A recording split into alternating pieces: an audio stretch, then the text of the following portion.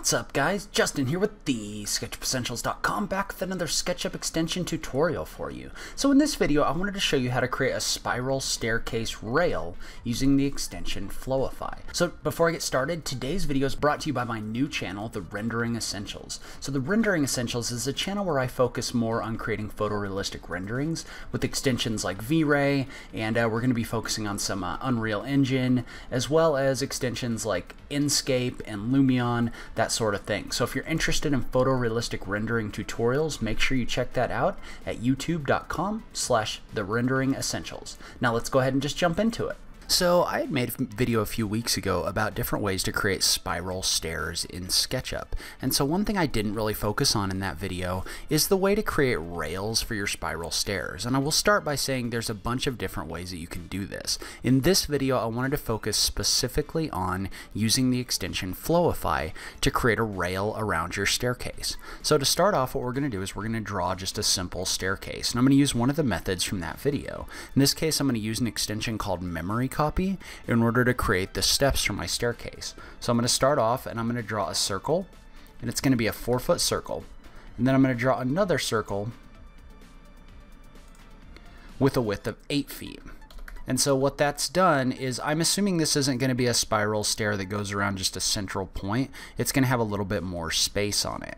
And so what I'm going to do now is I'm just going to draw out the spiral stair. So I'm just going to draw a line here, and I'm basically using the natural segmentation of these circles in order to get kind of guidelines in here. And I will note that you can add more stairs or less stairs by adjusting the number of segments in your circle. But in this case, we're just going to kind of leave it as is, and then I'm going to double click in this circle, and I'm going to select the option for Find Center. And so when I select the option for Find Center, you can see what this does is this creates a guide point in the center of my circle. Now I know where the center of these two circles were, and I can delete out all of this stuff. And so what I'm going to do is I'm going to take this and I'm going to push pull it up. And I'm probably going to push pull it up about 6 inches for right now. And I'm just going to select this step. I'm going to right click and I'm going to click Make Component. And so remember, when I make a component, that means that basically any copy I make of this object, any changes that I make are going to be made to every single copy. And that's going to get really important. And so what we're going to do now is we're going to use the rotate tool in copy mode. So we're going to select this object, you're going to tap the Q key to activate the rotate tool, you're going to click on this center point to set your base point, or to set your center point, and then you're going to click on this edge right here to set your base point for your rotation. And you can see when you do this, what this is doing is this is rotating this object. Well, we want to tap the Control key to put this into copy mode. And so basically what that allows us to do is that allows us to rotate this point right here and make a copy right here. And then what I'm going to do is I'm just going to take this object and I'm just going to move it up. And so you can see how this creates kind of a natural stair-stepping shape, and we're going to use that to create the rest of our spiral stair. And so the first thing I'm going to do is, or the first thing you need to do is you need to make sure you have an extension called Memory Copy installed, and I will link to more information about Memory Copy down below, and you should also see something up in the right hand corner of the screen about now with a link to that as well. But basically what this allows us to do is when you make a copy of a component, it basically allows you to recreate or redo that movement. So in this case, what we're going to do is we're going to click on our original, we're going to right click, and this extension adds an option called Play It Again. And so when you get this option for Play It Again, what you can do is you can click on it, and then you want to click on the other instance of your object. So in this case, you can see how when I mouse over this, it kind of highlights it. Well, what we're going to do is we're just going to click on this, and we're just going to keep clicking. And when we keep clicking, what this does is this just keeps repeating that movement over and over again. And I'm going to click a few times. This is probably going to give me a few... Actually, we're just about perfect because I wanted this to make about 1 revolution. So now we're kind of done with that. We've got our spiral staircase kind of roughed out, kind of where the shape is. And so the next thing we're going to do, because we're going to use the extension Flowify in order to bend an object or bend a rail around this curved shape. And so the first thing we need to do in order to do that is we need to have a path. And so in this case, what that means is we're going to go inside these components, and if you remember, every time you make a change to one of these, it's going to make a change to all of them. So if I draw a line from this point to this point, you can see how I'm going to get a path all the way along here. But before we even do that, what we want to do is we want to go inside our component. We want to triple click to select this whole thing. We want to right click and we want to make that a group. So we want each component to have a group inside of it containing your stair. And then we also want to draw a line from your bottom point here to the bottom point of the next stair down. So now every one of these components, like if I was to move this out, for example, you'd be able to see that every one of these components now has a step and it has a line. And so what that means is now, and you need to make sure that you made all the changes that you want to make first of all. So like for example, if you wanted there to be a gap in here between these, you need to go ahead and make that change before you do this next step. So in this case, I'm just going to leave it as is, but if you want to do anything else that requires changing all of these, do that before this next step. But now what we're going to do is we're going to come in here, we're going to select all of these, and we're going to explode them. And the reason we're going to explode them is because we need each one of these line segments to be in here as an actual segment, not as a part of a separate component. So, and there may be another way to kind of work around that if you wanted to. You could probably use memory copy or something like that in order to kind of draw that line and then copy it around so you don't have to explode these. For me, it's just going to be quicker for me to just explode everything in here. So you can see how now what we have is we have all of our step groups. And you'll notice that they're now groups, they're not components anymore. And then we've also got our line right here. And so with our line, what we can do is we can triple click on that line in order to select the whole thing. And now we're going to use a tool that's contained in the extension JHS Powerbar. And I will link to JHS Powerbar in the notes down below as well. But we're going to use the option for Extrude Lines. So it's this option kind of in the middle here. You're just going to click on that. Make sure you have your line selected, and we're just going to click once to set a base point. We're going to move our mouse up, and in this case I'm actually going to type in a height, we'll go ahead and call it 4 feet, and hit the enter key. What that's going to do is that's going to extrude a face up from this base line. And so now what we can do is we can come in here and we can use the soften edges function in order to soften all of these lines in here. So in this case, what I did is I just checked the box for soften coplanar, and then I used the slider to make sure that all of these lines got turned into soften lines. And so now what you have along the outside is you actually have this kind of curving, spiraling face. And one other note is you could also do this on the inside. I probably should have done that before I exploded everything. You could also just come in here with memory copy and just draw a couple of these in here manually. And what you'll have to do is you'll have to right click on them and you'll have to make them a component. But you can go ahead and create that. You can use the rotate tool in copy mode to copy it around. And then you can move it up and you can just do the same thing where you right click on it, you do play it again, and you just click on this and you can do the same thing in order to copy this up. And so I'll erase out the extra that I created.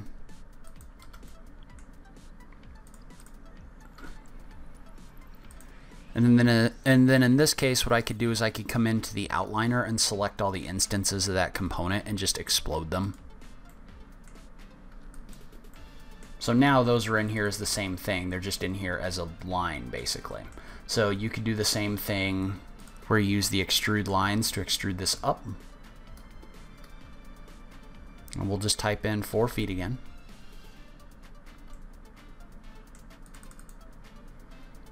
And we'll just smooth that out. And so what we're going to do is we're going to double click in each one of these and we're going to right click and we're going to make them groups.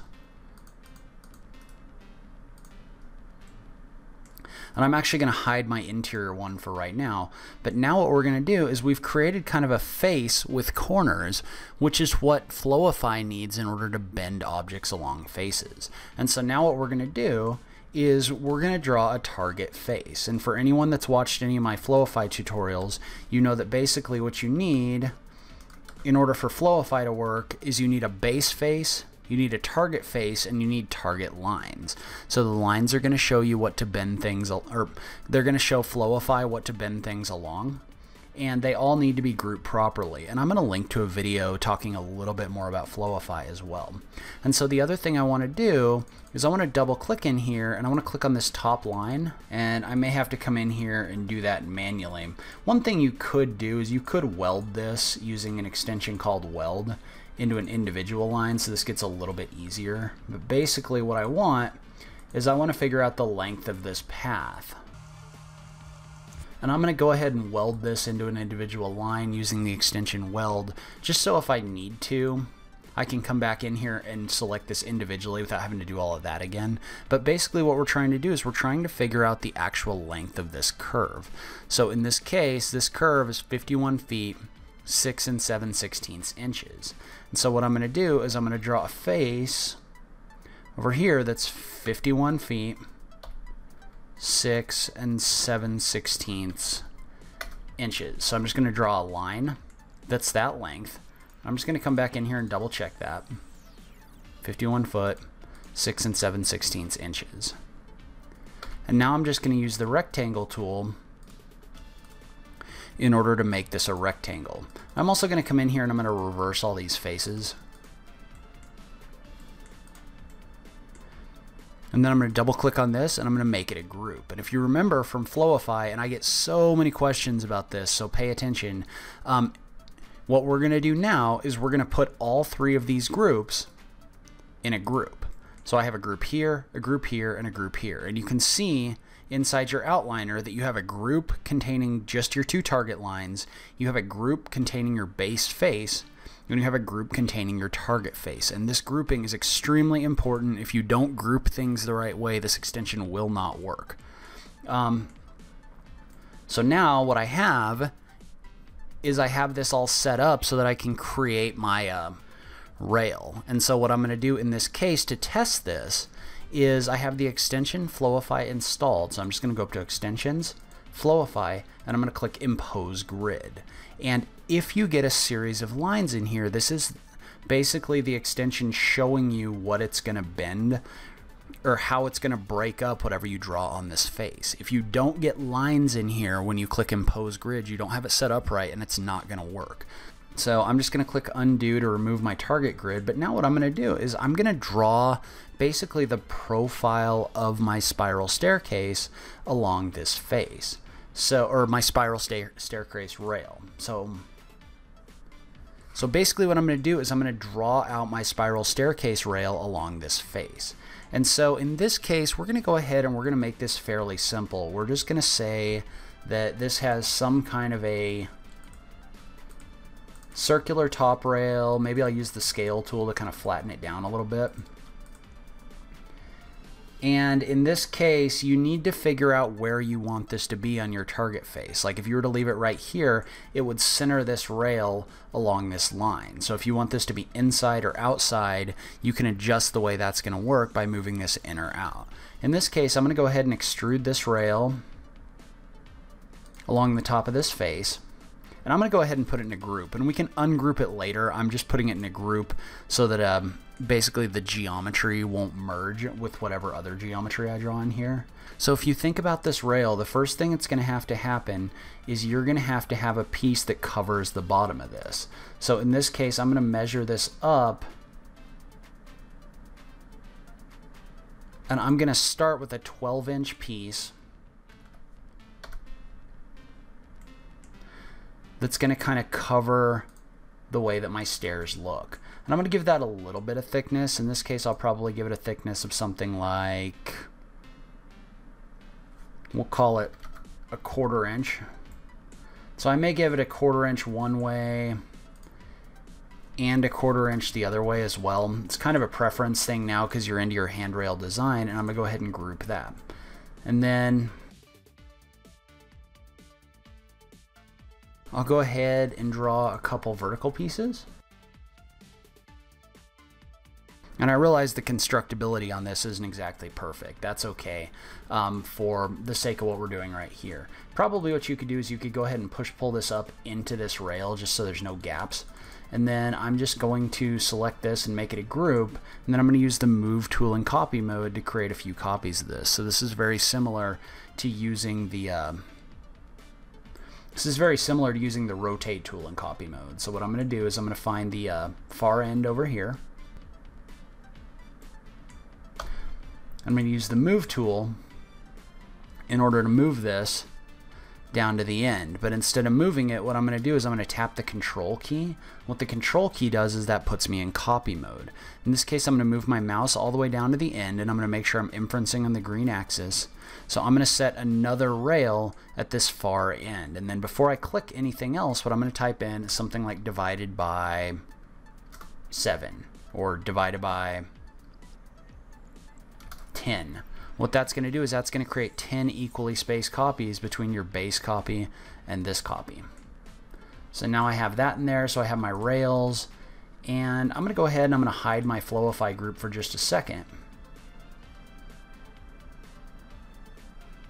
I'm just going to draw a circle along this face, and we'll call it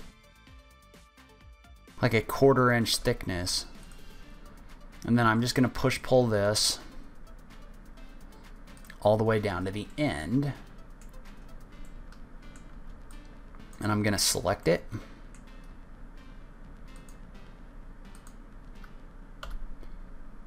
And I'm going to do the same thing. I'm just going to make a couple copies of it. So I'm going to make a copy down to about here.